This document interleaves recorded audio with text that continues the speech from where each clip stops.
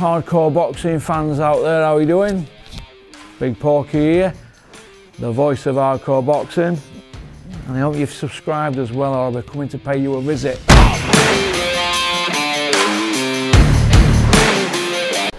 Hello you hardcore boxing fans out there, how are you doing? It's Big Porky here, still the voice of hardcore boxing.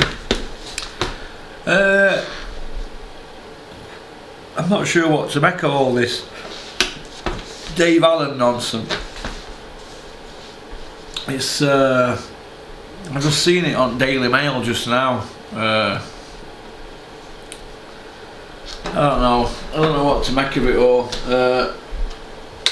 People keep emailing me for a response, so you have to just let them deal with it, don't you, whoever's looking into it. But it seems to me that people can have an opinion on a fight, and then all of a sudden, what happens? The Frot chap, same problem with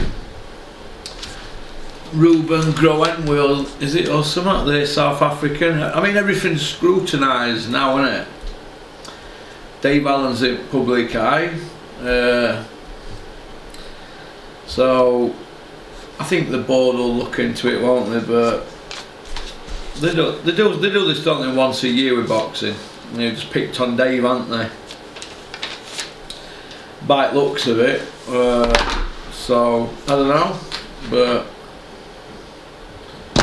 he should have just mowed Darts down in one round, I think, and then it's just, you're not going to get questioned, are you? Because it looked to me like he could have just took him out any time he wanted to. There were leagues above Darts, but then again, what if he wants to work on getting rounds in? You know, how does that work if you want to get rounds in? I don't know. I don't know what to make of it. It's all a bit, I don't know what to make of it. So I can't comment at the moment, but if he's guilty, he'll never box again.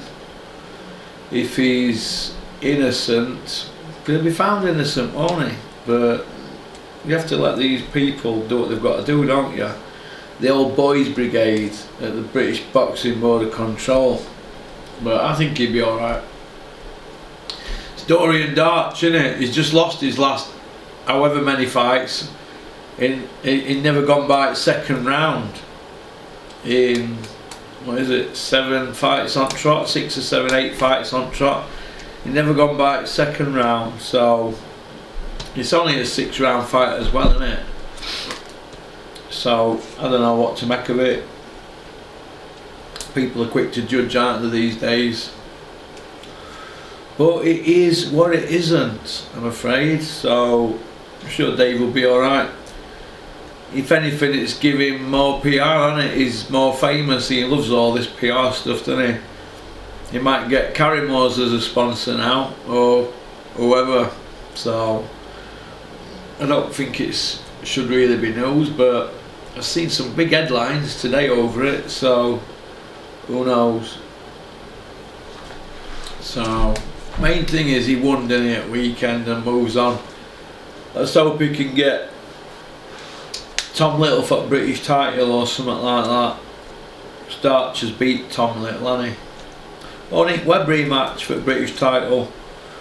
But you know, I've got bigger things going on in my life than Dave Allen knocking somebody out in third when he could have done it in first.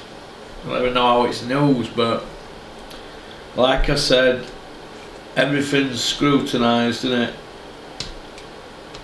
You know, you're in a bar at 2 AM doing selfies, but when the word gets back, you're clubbing and out with your mates at 2 o'clock. So you're damned if you do, and you're damned if you don't, but let's see it unfold. So just sit back and watch it unfold. So all I can say to those people who have emailed me, but thank you for your emails. And that's about it for today. 5:20 on a Monday. I think I'm going to fold in now and go home, get some tea. I'm going to watch a film tonight. I'm going to watch Once Upon a Time in Hollywood.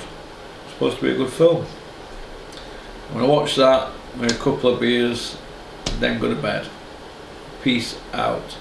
Shout out to SYPS and AJ at Innovation Alloys. Alright.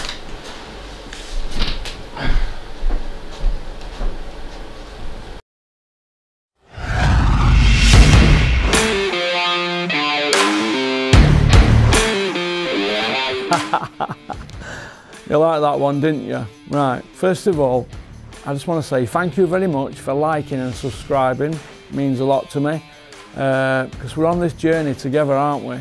So anybody got any ideas for the channel, fire them over to me, porkycorner@mail.com.